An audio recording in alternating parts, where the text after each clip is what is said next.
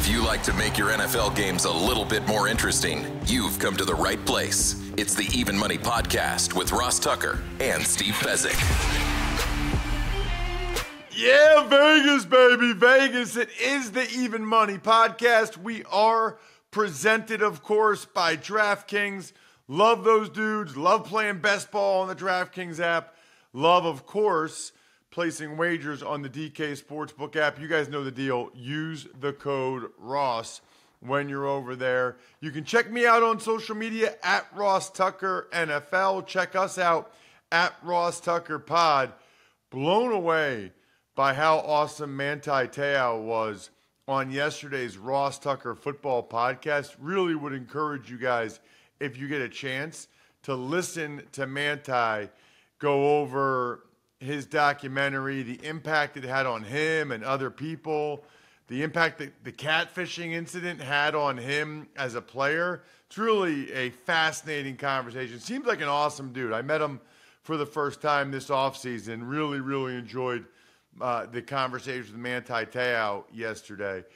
Always love the conversation on this show. Always love, by the way, giving out best ball entries on the Fantasy Feast podcast.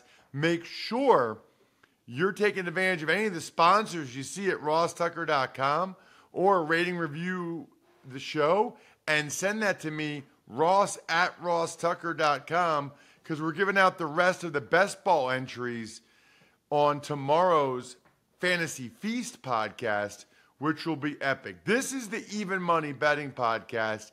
It's a top 5 NFL betting podcast in the world. Might be number 1 for all I know, based on downloads and based on the response we get. People love it. Here's what we got today. I got to ask Steve about the hot dog eating contest, because every other year he's placed a wager on it. So what's the deal now with no Joey Chestnut, and what will we do there? The NBA futures are changing quickly with all these moves in free agency. Is there an opportunity there? We will continue with Steve's NFL games of the year. He has a couple for weeks 6 and 7. This has been awesome, getting his games of the year in advance for certain weeks on the NFL slate. We've never done this before. This will be something we do annually now. And then maybe some email questions and maybe even some questions I have for Steve as well. But let's start with this, Steve. And when I talk about Steve, of course I'm talking about the one and only Steve Fezzik at Fezzik Sports, the only 2-time winner of the Super Bowl of professional football betting, the Super Contest at the Westgate. Although, you know what, Steve? We say that, but recently you were hyping up, the contest at Circa. Is it fair to say that Circa is now the Super Bowl of professional football betting, the Circa contest, and not the Westgate? I don't want to take away from what you accomplished, but I think it's fair to put it out there. Yeah, 100%. And let me use a poker as an example. So poker, the World Series of Poker, determines the world champion, and that's always been pretty universal, and it's never changed. And other properties have tried to get a foothold, and they do a fine job, but the World Series of Poker has maintained that. What happened is that the Westgate here in Las Vegas, formerly the Hilton, they were number 1 for years and years, and they still do a fine job, and they still have that same contest. But the Circa, with that Circa swim downtown, and with all of the promotions and the guarantee money that they're putting out, Ross, they're guaranteeing $16 million. $10 million in Survivor, $6 million in the Circa Millions contest, and that has just become the biggest, baddest, bestest sports betting tournament in the world. Wow. You did pretty well in that last year, right? Yeah, so I took home, I think it was $440,000, cashed in Circa Survivor as an investor, finished 21st in Circa Millions, so brought my lifetime career winnings to $1.5 million. Now, be a little careful about these career winnings, because in poker players might have $1.5 million in career winnings, and they could be a loser, a net loser, because there's 80 different events during the World Series of Poker. You could literally spend $1 million in tournament entry fees it's not really that case in sports betting. I mean, there are years where I've invested less than $10,000 in sports betting contests. Now that they've expanded and there's more of them at Circa and more entries allowed, I'm going to be investing more than that per year. But even 10 years ago, I would say my average annual outlay was under $10,000. Wow. Okay, just so I know for clarity, the 400 grand you made, was that in the Circa Survivor or was that in the Circa Millions? Yeah, so Circa Millions was 24,000, Circa Survivor was 400,000 and some change. Wow. And the guarantee for each is what this year? So 6 million for Circa Millions, total prize money, and first place winner will get 1 million. But get this, Ross, Circa Survivor, $10 million guaranteed.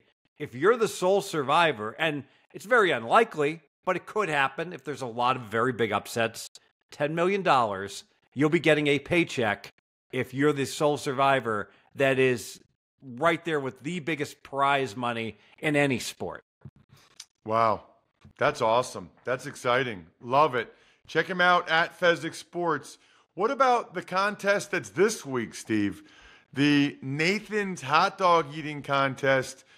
A lot of controversy because Joey Chestnut's not participating. I think I saw maybe where he's going to be like at some army base or military base doing it with some soldiers. I don't know what's going on there, but it's a long, complicated story that I don't think people on Even Money podcasts really care about. What they do care about is betting and making money. And so previously, correct me if I'm wrong, Steve, you basically would just bet the over on Joey Chestnut's hot dogs every year because every year he would like break a new record somehow. I don't know how he did that every year, but every year he would break a new record. So your bet in previous years, correct me if I'm wrong, was basically just typically the over on Joey Chestnut's hot dogs. Well, it was a weather handicap. Specifically, if the temperature was like above 90 degrees, I'm not a human consumption expert, but apparently when the temperature spiked to 90 degrees, it becomes very difficult to set personal bests in eating contests, such that if the temperature was really hot and muggy, I would bet under, otherwise I'd bet over. And Chestnut was eating like 86 dogs. The number 2 guy was hitting like mid-50s. And so because of that, there was no drama. It was almost like the Olympics are coming up. Ross, I don't know if you remember, they used to be in the 70s, there was this big Russian, Alexei something, and he could lift more than everyone else, and you knew he was going to win. Edwin Moses in the 400 meters, he was going to win. There was no drama. Here, now this year, there'll be drama. So I am looking forward to seeing and handicapping some of these guys I never even looked at in prior years. You know, on some level, Steve, it does make the hot dog eating contest a little bit more interesting. Like, I guess I'm curious to see. I mean, I know we all watched it and Joey Chestnut, but this might be competitive this year. It might be more competitive than just how many hot dogs does Joey eat. Now it's like, who's going to win? I've told the story before. I think her name is Sonia. But I saw this woman win she's like 115 pounds. Saw her win the wing eating contest in Buffalo twice. And it was crazy impressive. She ate like 12 pounds of wings in 10 minutes. And at the end, like, had a napkin and just like went like that with her lips. I was like, what is happening right now? How did she just do that? Hey, it was like 10% of her body weight. This dog eating stuff is way underrated. And Kobayashi, former champion, he's the guy that invented, dunking the buns. So he was an industry changer. He's not nearly as good as Chestnut, so Chestnut will crush him. But in September, they're going to have an eat-off on Netflix. It is going to be multi-millions dollars pay-per-view. It's going to be enormous. I saw Paige Spiranek eat 6 hot dogs, like in 10 minutes. I got to tell you, hot dog eating, we are just seeing the very tip of the iceberg and what's possible.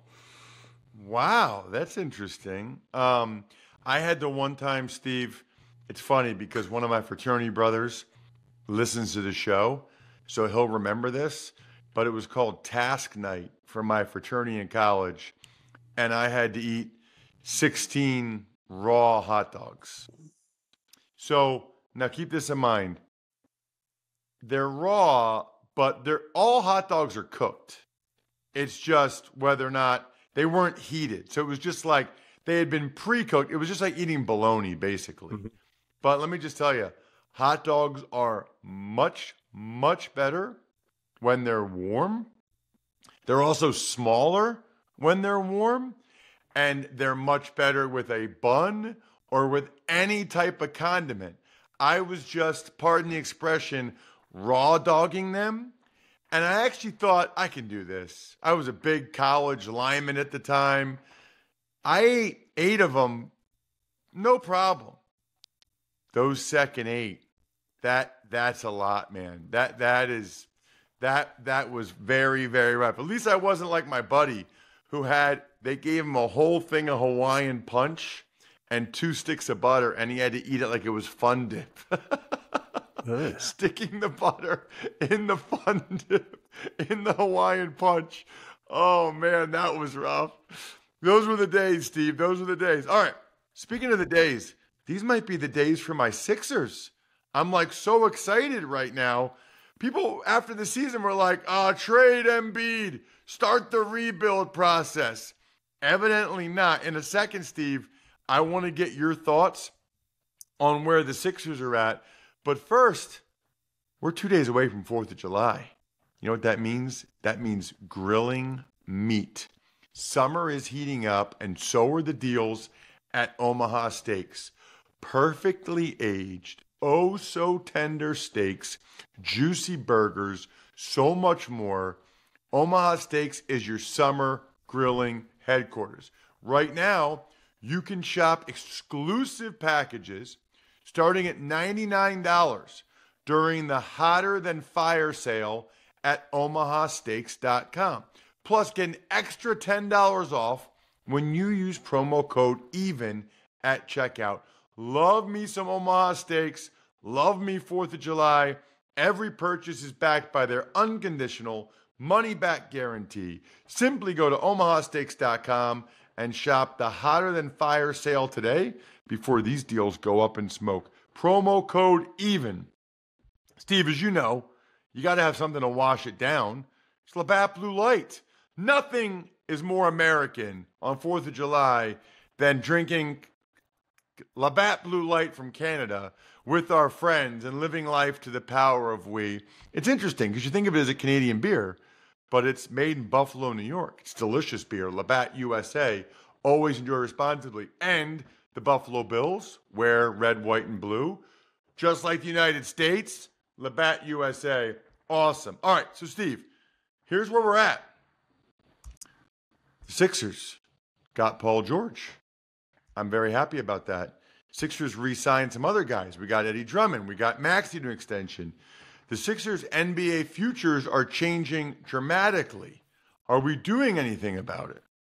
I'm not going to invest in it, but certainly the Sixers' chances of winning the title have gone up by about 33%. They were 12-1.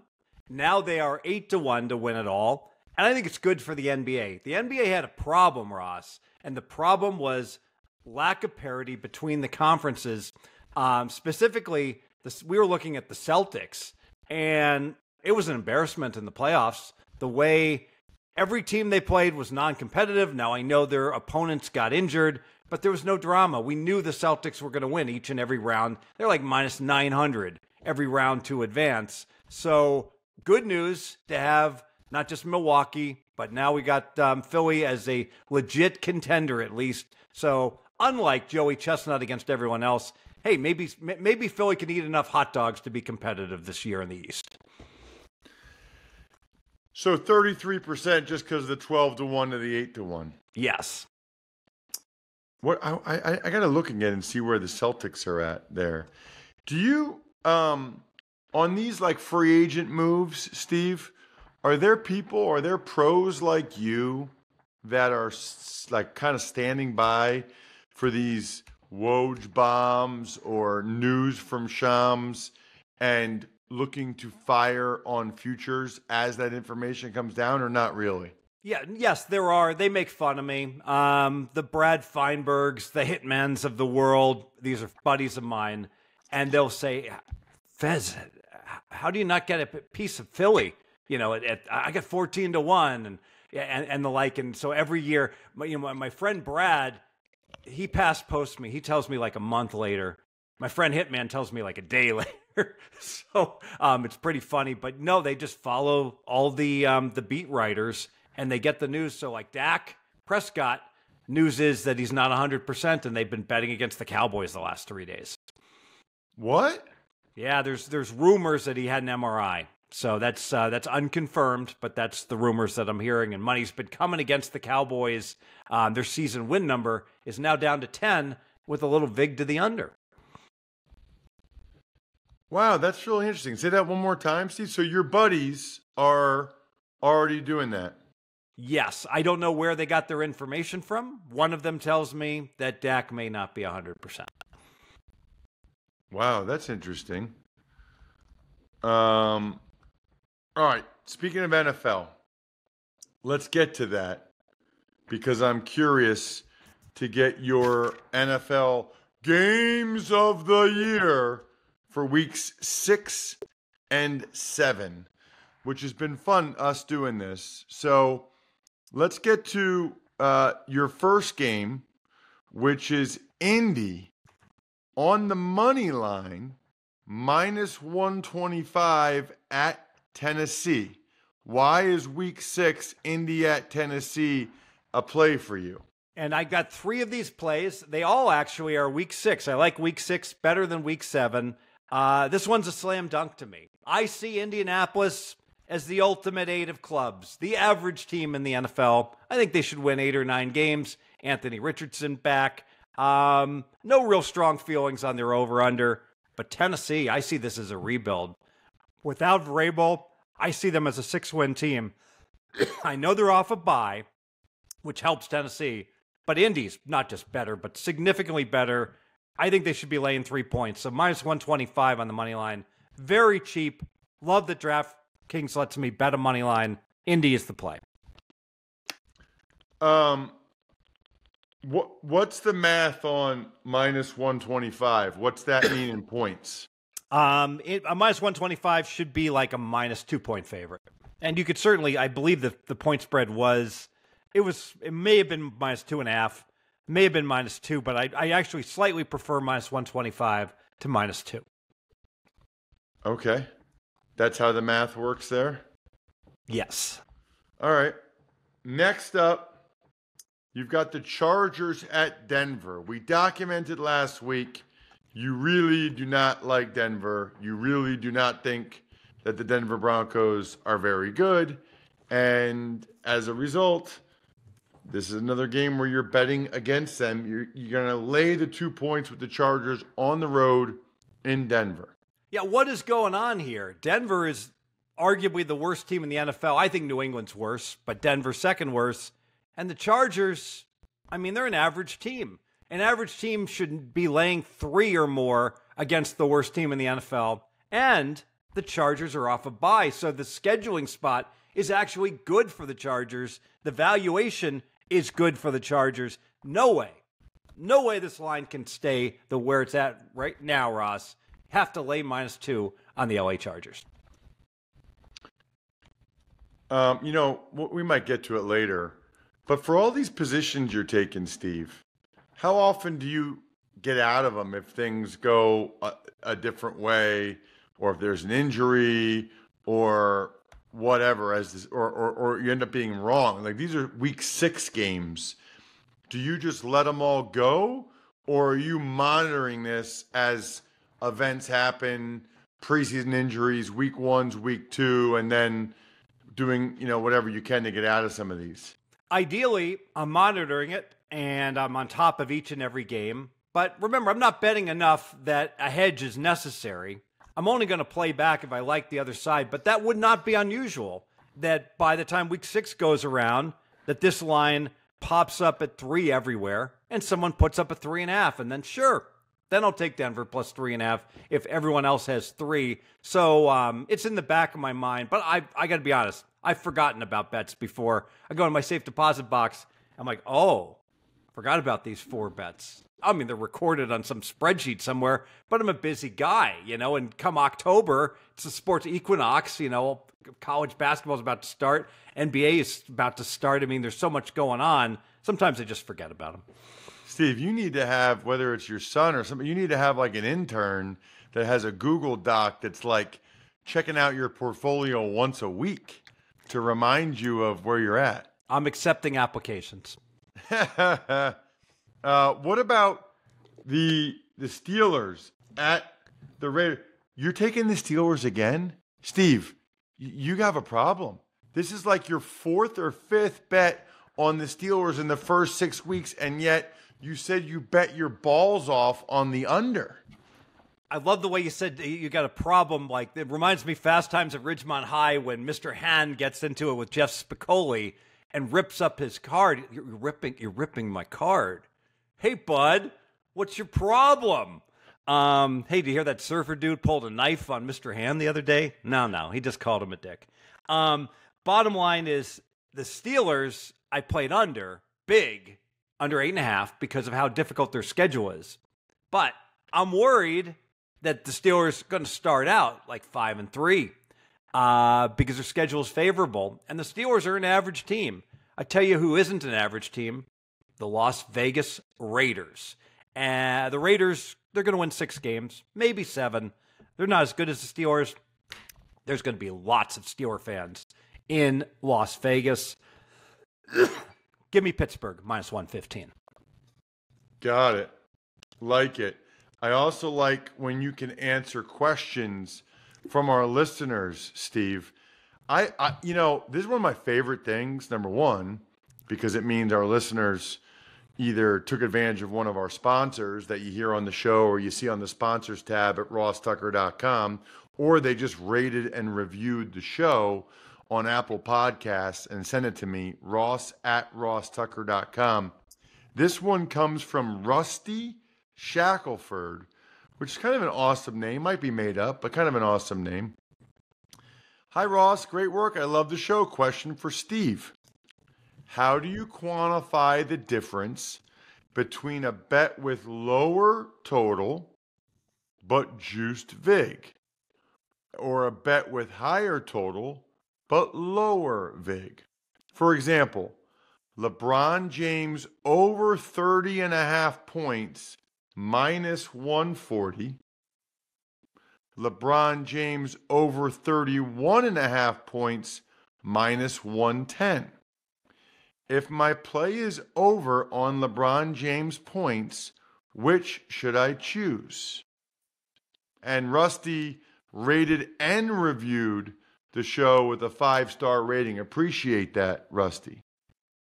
That's Rusty Shackelford. Am I correct? That's right.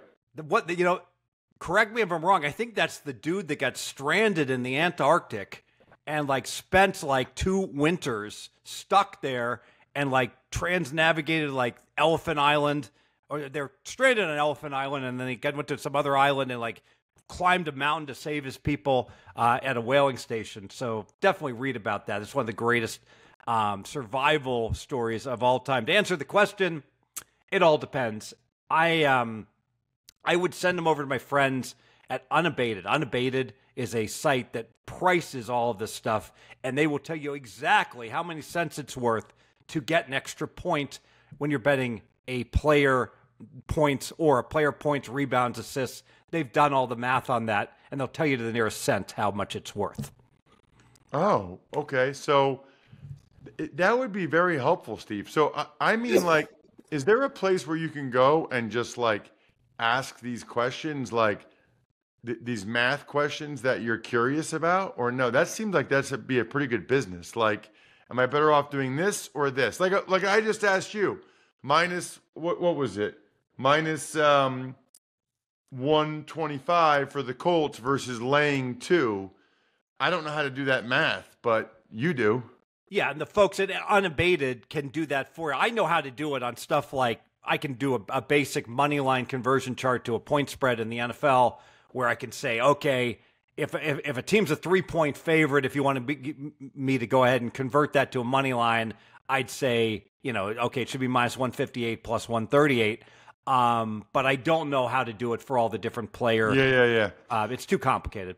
Awesome. Hey, next week, games 8 and 9. Games of the year for weeks 8 and 9. And Steve has some very interesting information I don't think you'd expect him to say about buying picks from people. Good luck, everybody. Hope you guys win some money. Thanks for tuning in to Even Money. Make sure to also check out the Ross Tucker Football Podcast, Fantasy Feast, and College Draft, all on the DraftKings Network, YouTube, or subscribe to the podcast on your favorite platform.